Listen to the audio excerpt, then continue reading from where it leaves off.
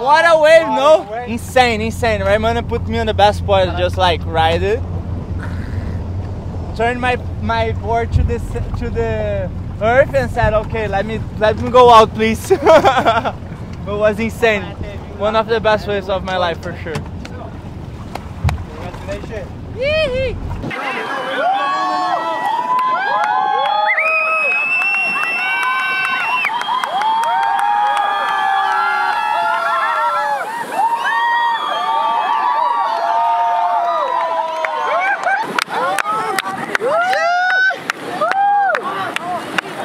It's been a long time that I haven't seen those kind of conditions, you know, water washing through the yards and marina underwater, especially the waves. They were so big.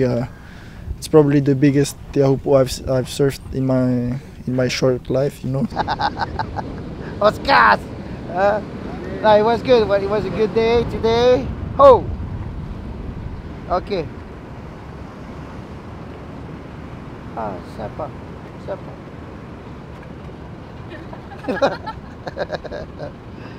Ah ouais, tonton.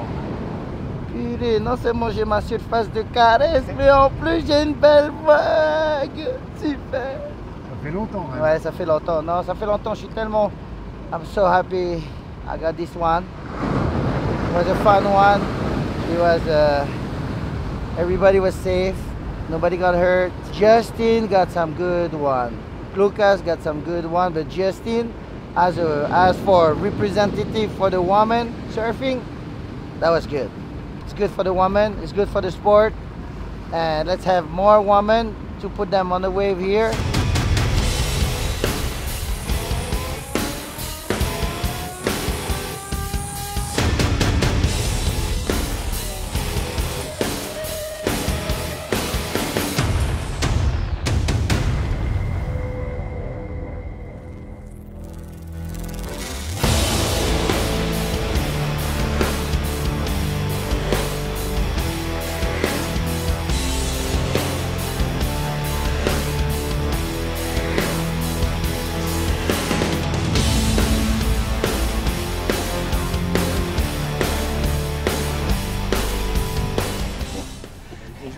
Allez. It was really nice. The wave was really nice. Yeah, for me, I'm really stoked, and it was so unexpected. But you know, surfing it's like this, huh? You don't expect the thing, and it happens. So you need to adapt.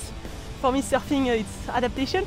And today, coming in Teahupoo, and then having like Remana, oh, let's go check the right. I was okay, oh, let's go.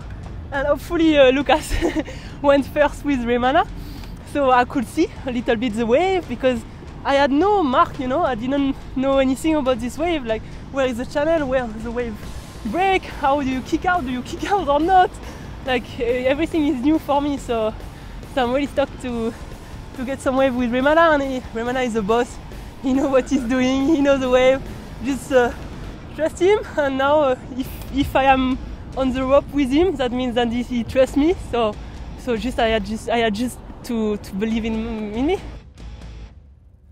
Well, yesterday was one of the all-time days at Teahupoo. You know, it's 12-foot plus swell, brings waves anywhere between 5 to 10 meters, and it was super consistent in the morning. A lot of waves.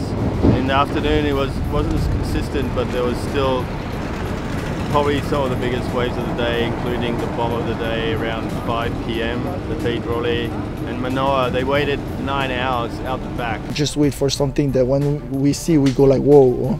And then the whole day that wave never came, and finally at 5 p.m, after 9 hours of waiting, we saw something pretty big, and I was like, hey, that's the one, let's go. So I let go the rope and I just rode the wave, and that was pure fun. As soon as I let go the rope, I was like, finally, let's go.